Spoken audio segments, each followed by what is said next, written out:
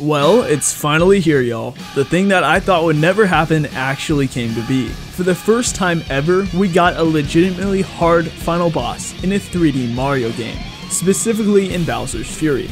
And no, I'm not talking about the normal final boss that you battle when you get 50 cat shines, because that fight was relatively moderate. No, I'm talking about the true final boss in this game, which you can only face after 100% completing it and going back into the final fight. Hey, what's going on, y'all? I'm BrambleGaming, the home of the gaming, and obviously I'm putting a huge spoiler warning here. If you haven't played through all of Bowser's Fury yet and don't want to get spoiled on the end fight or completion reward, I recommend stopping this video right now and finish watching it after you beat the game. But for those of you who have played through all of Bowser's Fury, or just don't care about spoilers at all, let's talk about the hardest boss in the mainline Mario games to date.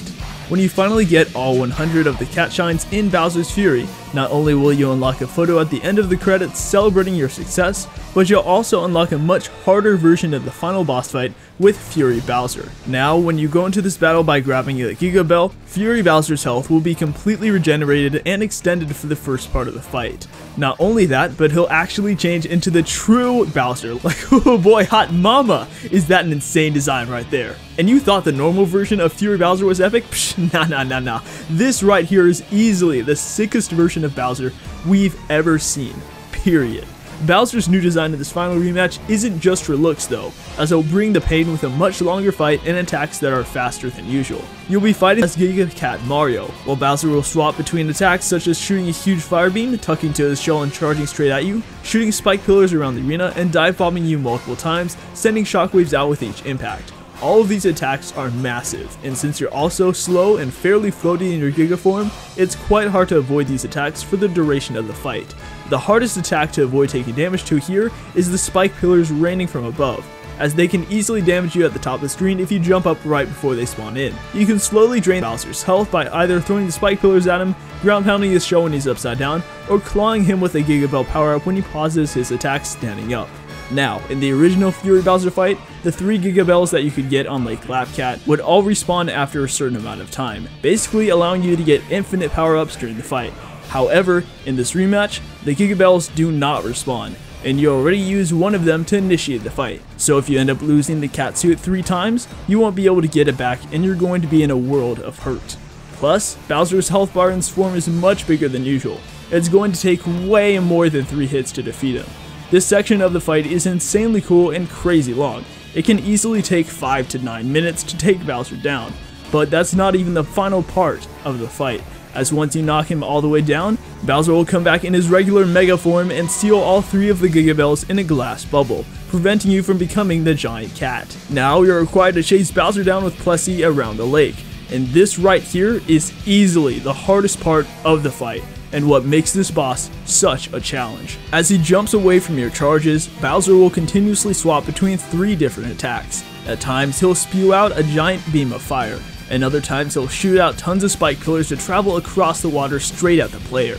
After using these 2 attacks, Giga Bowser will always immediately use his 3rd attack where he combines the 2 previous ones together, now sending out the spike pillars and breathing fire at the same time. This combination is so gosh darn annoying and crazy hard to avoid, as many times jumping over the spikes will send you straight into the fire, or diving underneath the fire will send you right into a spike.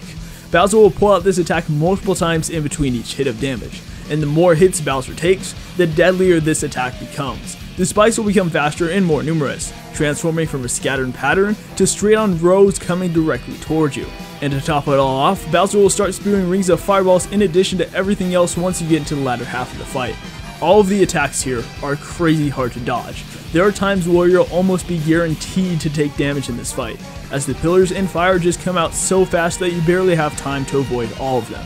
This is especially true when Bowser shoots his beam of fire right as you're going up a ramp, as there's nothing you can do to avoid that except going off of it and missing your chance to damage him.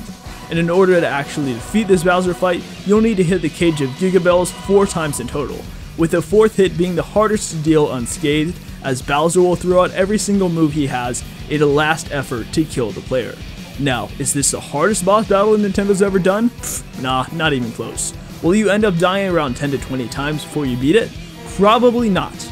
But, to be honest, it's still easily the hardest Bowser fight that we've seen so far in a mainline Mario game, and that's why I felt like I needed to cover it. It's very, very rare we get anything other than an easy final Bowser fight. So this battle knocked the socks off of me when I first went into it. I mean, comparing the Godslayer Bowser fight to the Bowser fight in Super Mario Galaxy 2 is like comparing night and day. It's really that much of a difference. Not only is this the first final 3D Bowser fight to have two completely separate battles, each with multiple phases, but Bowser's speed and attacks as well as the overall length of the fight make it an actual challenge. And, in my opinion, that second part of the battle makes it the hardest fight period from any of the 3D Mario games. Here's hoping that we get more amazing fights like this one moving forward.